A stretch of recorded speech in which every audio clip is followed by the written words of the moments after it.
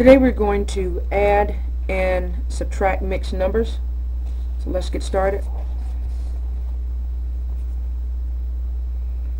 Alright, let's go with 8 3/4 plus 1 1/2. Okay, the first thing I've always told you is that whenever you add or subtract fractions, you have to have the same denominator. You can't do anything until you have the same denominator. So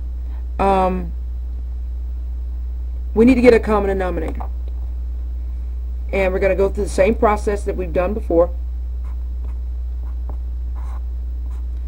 I'm going to list my multiples. My multiples of 2 and 4. My multiples of 2 are 2, 4, 6, 8, and so forth. My multiples of 4 are 4, 8, 12, 16, and so forth. Okay? So, what multiples do they have in common? Well, they share a 4. They also share 8. But we want the least common multiple, the smallest common multiple. So the smallest common multiple that they share is going to be 4, and that's going to be my new denominator. Okay? So I'm going to say 4 times 1 is 4, and 3 times 1 is 3.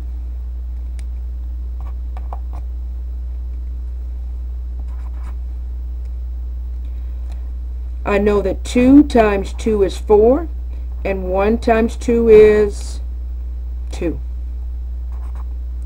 Now that I have my same denominators, my new denominator is 4, I can now add these two fractions. 3 plus 2 is 5, and that's going to be my 4 over 4. And I need to add, but this is not all. This is not it. Don't forget about your whole numbers over here. You have two whole numbers over here that need to be added. So I'm going to add 8 plus 1. Well, what is 8 plus 1? 9.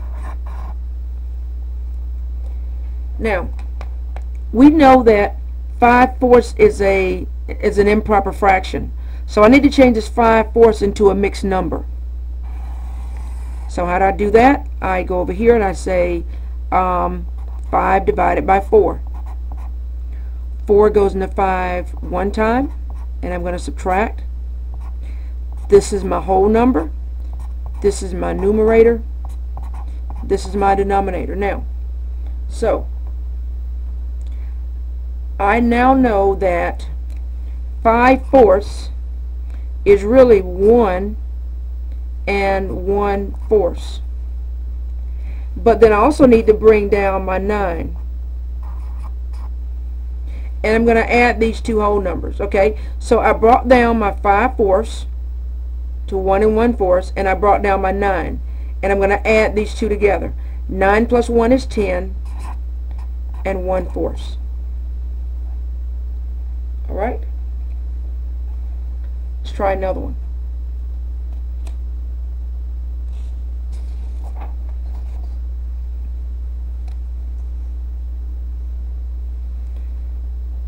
I have 7 1/3 minus 3 1/6.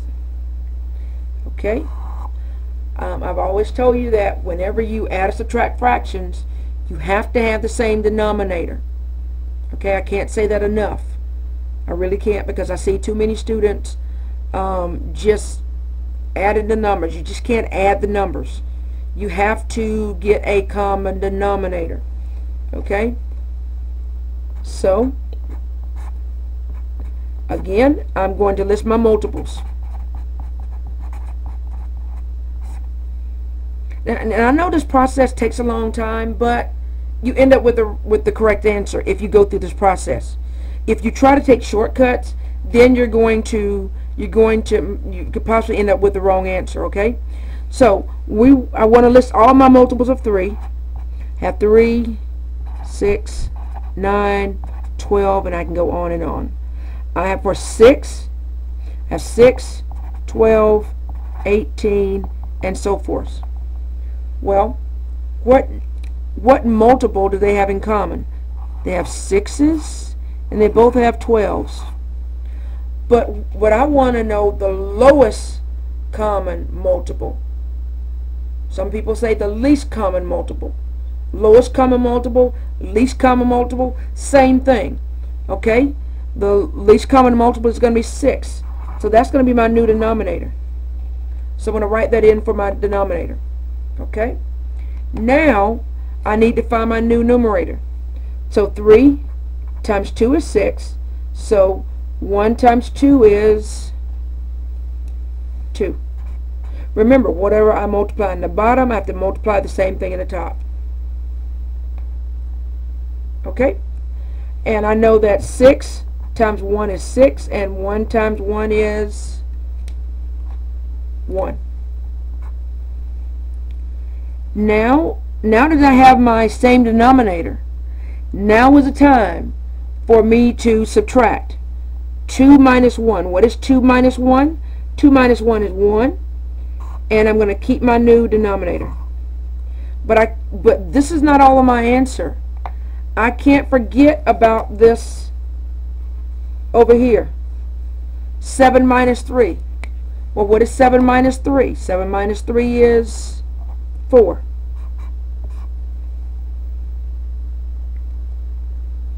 And I know for a fact that 1/6 is already in lowest terms. So therefore my final answer is going to be 4 and 1/6. Okay? Let's work another one. I'd like for you to work this one. Okay? I'd like for you to work this one. Okay? 5 and 1/4 plus 1 and 1/6. Okay? If you'll please pause the video right now and work this problem, and I'll come back.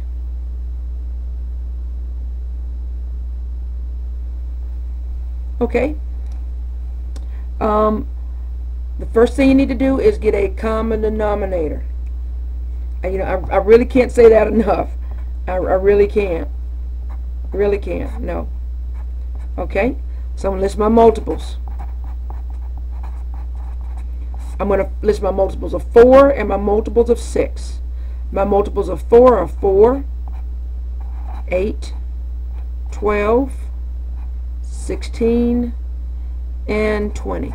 And I can go on and on.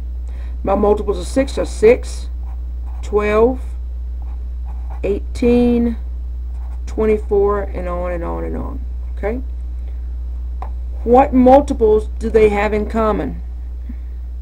Well, they have a 12 in common, and that's all I see right now from the ones that I listed. They have a 12 in common. So my new denominator is going to be 12.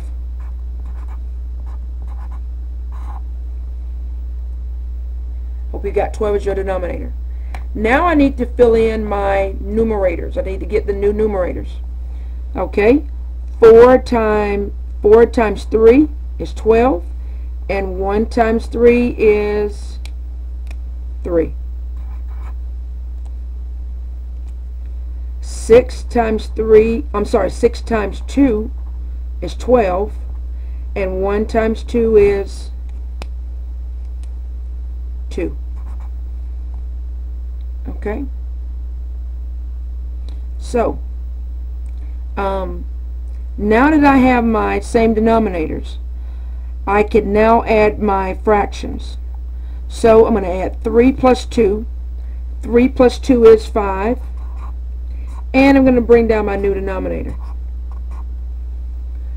However, don't forget about your whole numbers over here. What is 5 plus 1? 5 plus 1 is 6. Okay. Now at this point I want to make sure that this number, this fraction right here, is in lowest terms. So let's check that. I'm going to make a list my factors for 5 and my factors for 12.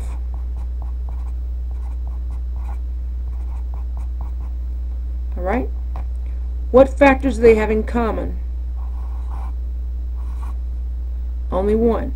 So since my greatest common factor, the only number they have in common is 1, since my greatest common factor is 1, I know that this 5/12 is in the lowest terms, and this is my final answer. Alright? Well, that's it for this video. Please visit mathwithmoon.org, and where you can find more videos.